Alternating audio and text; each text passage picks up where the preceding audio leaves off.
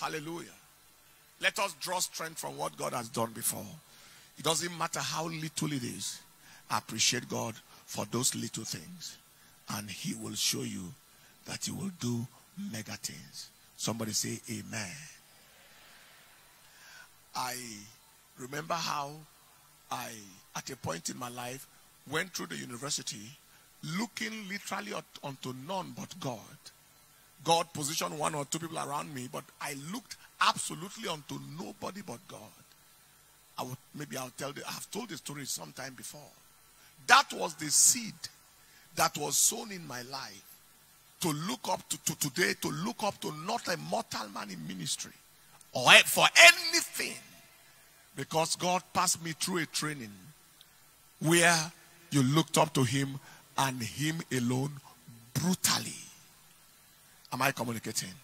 When I went to the university, I did not go to look at the notice board for any exam to find out whether I passed or failed. Failure was not an option.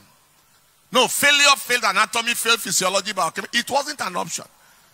But whatever, it couldn't be. I think it didn't cross the mind. So today I don't do things with failure in mind.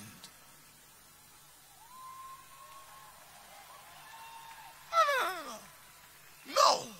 Somebody asked me, he said, when you were stepping into ministry, what was your plan in case it failed? I said there was no plan. Because failure was not an option.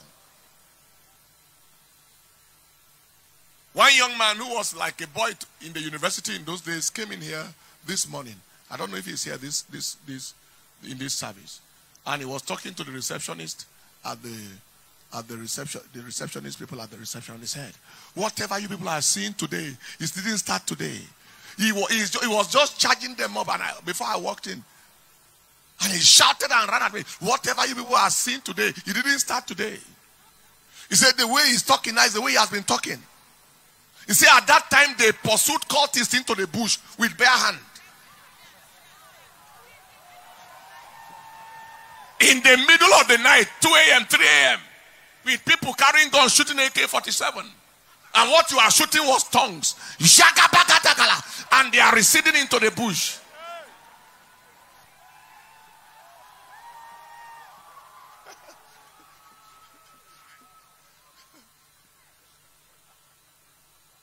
At least, is there any of those people that the young man talked to today?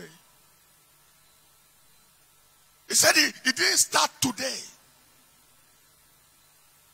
And you leverage on how God brought you and what he has done with you and for you before. And you appreciate him and you don't forget it. And you continue to go. Somebody say aloud, amen. I see something happening to somebody here today. I see a change of story happening to somebody here. Is there at least anything you want to thank God for? Would you lift your hands and just thank him?